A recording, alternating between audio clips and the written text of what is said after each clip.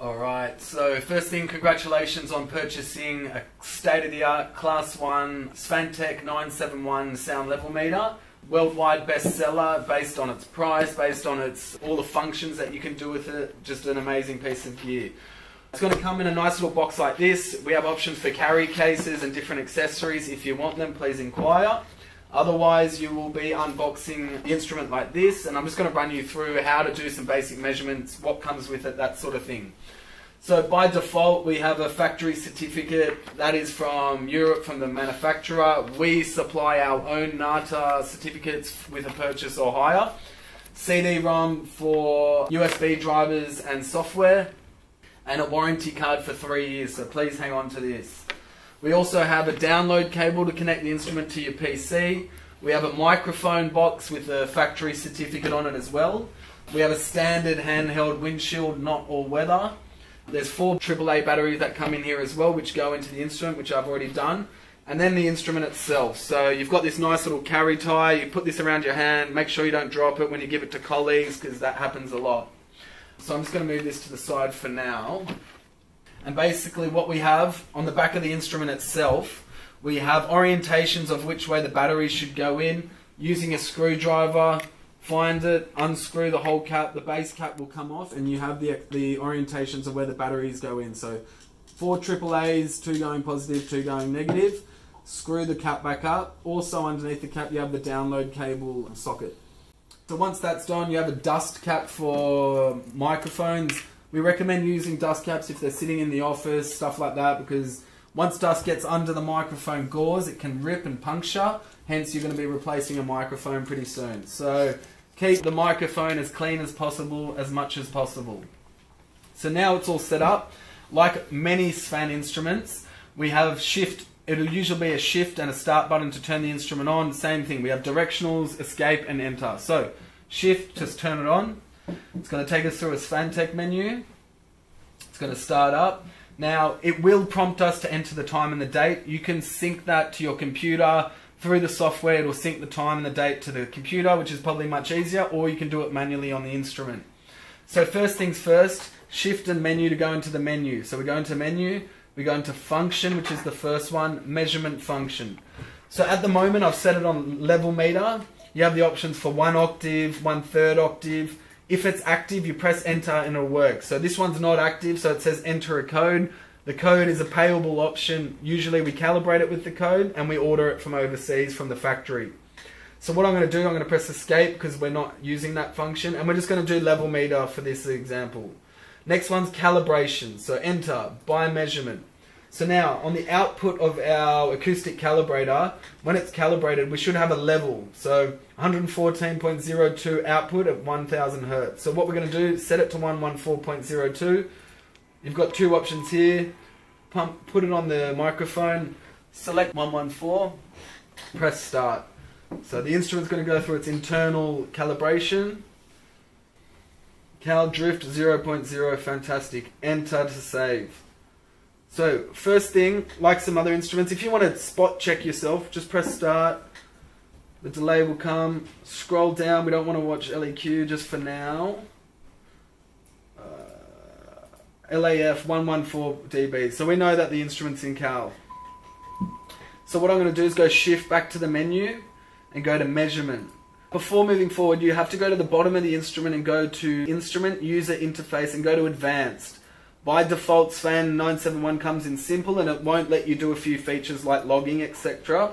So put it to Advanced, press Enter to save and escape. Scroll all the way up, back to Measurement and General Settings. Once again, start delay. Do you want it to start a minute later after you press start? Start sync. Do you want it to start on the 15 minutes or no, just start when you press start? Integration period. Typically for environmental, 15 minutes. Repetition cycles. How many cycles of 15 minutes do you want to go through? Infinite, yes. Daytime running LEQs, don't worry about this, leave it as default, enter. Measurement trigger. That's if you want to set the measurement to start when a level's actually exceeded. This is up to you, play around with it. We have it log and then we don't really worry about a measurement trigger. Down to profiles. So the Svantek instruments are fantastic. You can have 3 profiles running simultaneously, all on one display as well. So let's set it to profile 1, A fast, profile 2, C fast, profile 3, Z fast, boom, enter. Logging, enter. Logger setup, logger on, logger split. Do you want to split files? Logger step, 1 second, typically for sound. Logger name, you can change the name. Summary results, yes, we want them. Enter. Logger results. What do you want to see? What don't you want to see? There's a nice big 8 gig SD card in there. This is fine. It's not memory limited, so it shouldn't matter. Leave it all on. You can untick it later. Logger trigger. That's if you want the actual logger to start after it's triggering. Escape. Changes. Yes. Event recording. So if you've purchased audio event recording on the instrument, so once a level's exceeded, you want it to start recording audio for a minute, like a barking dog, so you can prove it back, you'll say, yes, this is not active, it's got no code, so that's where you can tell. Otherwise, it'll ask you what threshold you want to choose, stuff like that. So once that's done, enter. Escape, escape, down. Range, low range for sound, unless you're measuring jet planes or something really loud. Compensation filter, microphone, on. Leave it on when you're calibrating. Windscreen, on. Once I put this windshield on, that's going to compensate for this windshield, and then you can go down. If you have an all-weather windshield, you can pop the windscreen on for that as well. So enter to save. Down. Statistical levels, leave them, you can change them if you want. Escape. Down. Timer, do you want the instrument to turn on at a certain time and turn off at a certain time? Up to you, we don't do it. Escape, escape. Display. Display modes, this is all. You can display statistics, logger, results, file info, all sorts of different things. Screen setup. Do you want the dim mode to change? Do you want it to, you know, all sorts of different display settings here. Escape, yes, escape. File, file manager. This is where you can go in and actually select each file as you're going through it. You can press enter. Escape, escape. Alright, so once we set up the way we want to, you can just basically press start on the instrument. As mentioned, you have 3 profiles running simultaneously. So thanks to Svantek, if we go shift down, we can change this to all these different parameters. LNs, you've got 1% overall, time, peak values, max values, min, fast. So now we're concerned about instantaneous results because we're on site and we're taking a measurement. So you can change all of this. This is all interchangeable, what you want. But basically, we've got LAF running straight. So if we press down arrow, we're going to see the same measurement, but with a larger display of the values. So we can go shift, down, down, down. So now I've got A fast on the display. So straight away, you're on site, you're trying to measure, you know, machinery, your dog barking, whatever. You can see it on the screen. All of this data will be saved to the SD card and you can download it. If we keep scrolling down, you're going to see, you know, some time history. If you have 1/3 octave active, you'll be able to see the frequency analysis on the display. Here you've got LNs. You can select which LN you're looking for, L88, L90. All of these can be displayed on the screen. Once you press stop on that measurement, all of this data, so for example, I press stop, this data will be from the previous file. So then you can go, what was the L90 of that previous file? Oh, there we go. So there you go, 50, hang on.